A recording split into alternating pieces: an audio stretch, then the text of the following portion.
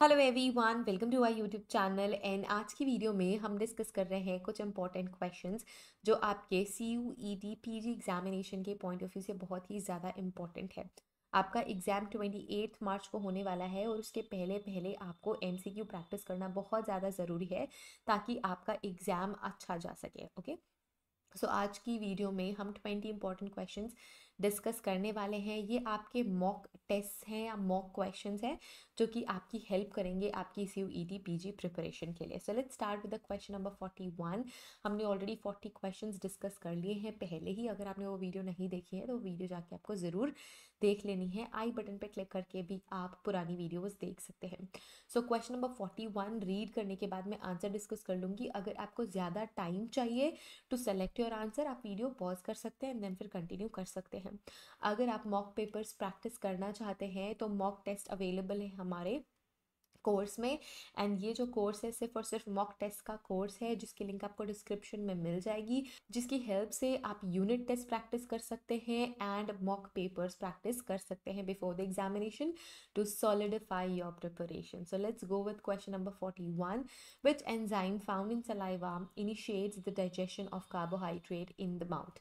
So amylase, lipase, protease and pepsin. So इसका correct answer क्या होगा? इसका करेक्ट आंसर है ऑप्शन ए, अमाइलेज। अमाइलेज एक ऐसा एंजाइम है जो माउथ कैविटी में ही सलाइवा की हेल्प से कार्बोहाइड्रेट्स का इनिशियल डाइजेशन शुरू कर देता है। Okay, so let's move to the next question, question number 42। Question 42 आपसे क्या पूछ रहा है? In the respiratory system what structure prevents food from entering the trachea during swallowing? So epiglottis, alveoli, bronchioles and glottis. सो इसका correct answer क्या होगा? इसका correct answer है ई, एपिग्लॉटिस। एपिग्लॉटिस एक ऐसा छोटा सा स्ट्रक्चर होता है जो कि हमारी हेल्प करता है कि कोई भी फूड पार्टिकल ट्रैकिया को एंटर ना करे।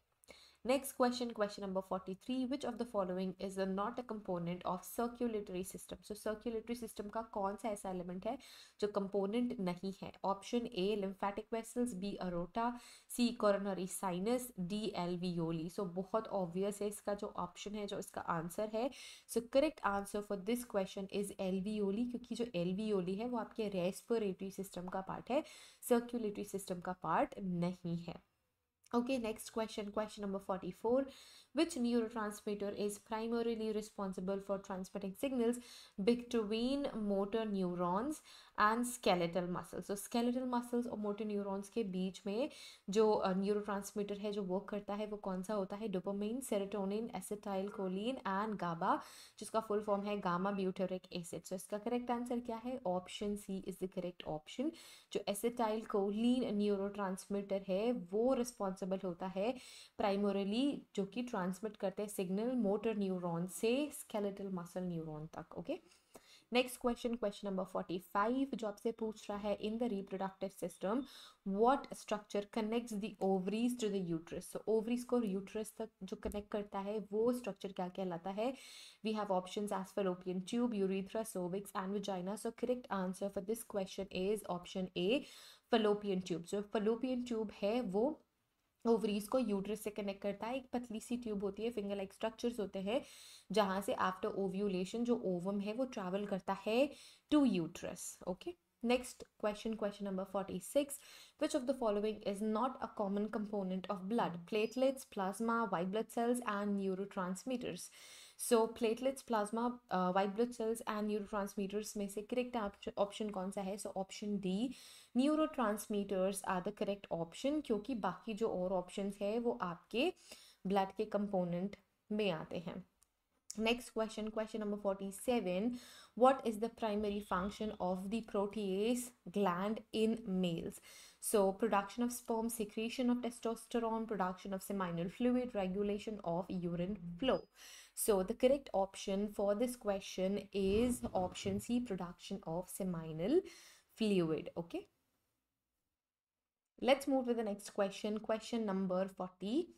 8 क्वेश्चन नंबर 48 आपसे पूछ रहा है which of the following substance is not typically found in a urine. So urea, creatinine, glucose and haemoglobin में से करेक्ट ऑप्शन कौन सा है? So the correct option for this question is option D, haemoglobin. So haemoglobin is not typically found in urine. अगर urine में haemoglobin मिल रहा है it means we have a serious situation or disorder to treat. ठीक है, next question पे move करेंगे. Question number 49. Question number 49 ask what is the main function of bile in the digestive system? So emulsification of fat, activation of pepsinogen, neutralization of stomach acid, absorption of nutrients. तो इसका correct answer है option A, emulsification of fats. So bile का सबसे main काम यही होता है. Bile जो लिक्विड होता है, जो बाइल डक्ट रिलीज करती है, उसका मेन काम होता है emulsification of fats. So emulsification of fats is the correct answer. Moving to the next question, question number 50. What is the primary function of leukocytes in the blood? So बहुत easy question है. Leukocytes का काम क्या है? Transportation of oxygen, blood clotting, fighting infections and carrying nutrients. So इसका correct answer होगा option C, fighting infections. Infection से fight करना क्यों? क्योंकि ये आपके इम्यून सिस्टम को बिल्ड करने का काम करते हैं leukocytes. Let's move to the next question. Question number 51. Which part of the hair follicle contains the actively dividing cells which is responsible for hair growth? So the correct answer for this question is, so we all know that इसका correct answer है bulb. bulb से ही सारी main जो growth processes है वो होती है. Cortex, cuticle and medulla, ये सारे आपके हेयर का डेड वाला स्ट्रक्चर होता है. जो बल्ब वाला एरिया होता है वो लिविंग होता है. एंड जो आप हेयर से डीएनए एक्सट्रैक्ट करते हैं वो भी बल्ब एरिया से या फिर रूट एरिया से आप एक्सट्रैक्ट करते हैं. Let's move to the next question. Question number 52. What is the term for process of collecting loose hair from an individual for forensic examination? It's option A, trimming, plucking, combing and grooming. So the correct answer for this question is option B, plucking. pluck करके ही आप hair samples लेते हैं. So that plucking से root में जितने भी important DNA samples हैं वो प्लक हो सके. और हमेशा जो यंग हेयर होते हैं उसमें गुड अमाउंट ऑफ डीएनए होता है बिकॉज वो शेड होने की एज में अभी तक पहुंचे नहीं हैं. नेक्स्ट क्वेश्चन, क्वेश्चन नंबर 53, जो पूछ रहा है आपसे विच microscope technique is commonly used to examine the microscopic characteristics of fibre? So we have same, time, PLM, AFM, सारे आपको फुल फॉर्म दिए हुए हैं ऑलरेडी स्क्रीन पे. You can select the answer for this question. We have correct answer as C, polarized light microscope, that is PLM. polarized light microscope की help से हम fibers का examination करते हैं.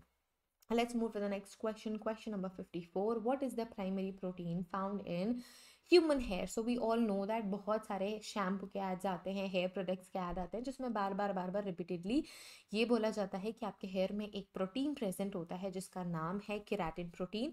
So option C is the correct option in this question. Very easy answer again. Let's move to the next question. Question number 55 जो आपसे पूछ रहा है which of the following fiber is most commonly derived from animals?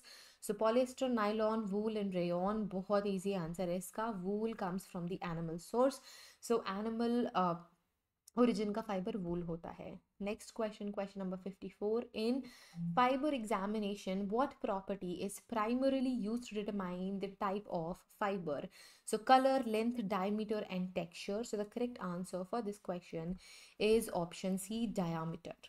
Okay, let's move to the next question, that is question number 55 जो आपसे पूछ रहा है what is the primary function of medulla in hair? So here में medulla का क्या मतलब होता है, क्या काम होता है? Protection, pigmentation, structural support and nutrients का support. So the correct answer for this question is structural support. So medulla structural support देता है. Next question, question number 56. Which of the following method is not commonly used for the collection of fiber evidence at a crime scene? So vacuuming, tweezing, taping and washing. So the correct option for this question is washing. Option D, washing is the correct option.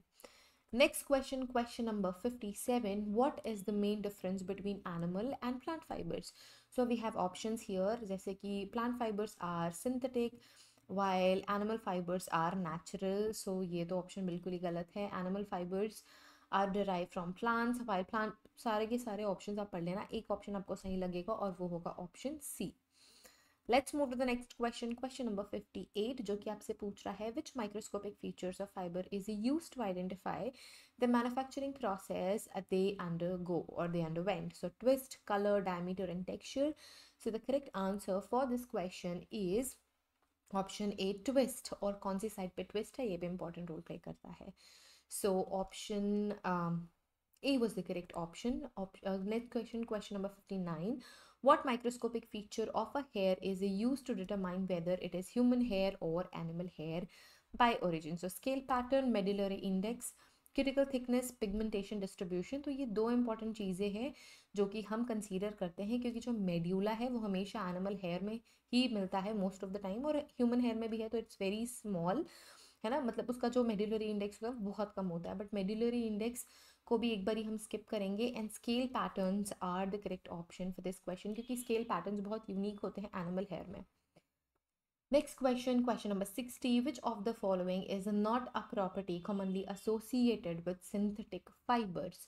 So, biodegradability, resistance to wrinkles, high durability, low moisture absorption.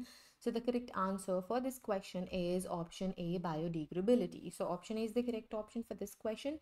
And this was the 60th question. So 60th question के बाद हम ये video and करते हैं. In the next video we will discuss further 15 questions and total 75 question हो जाएंगे आपके first mock test के. So in the next video we will discuss the remaining question. I hope this video is helpful.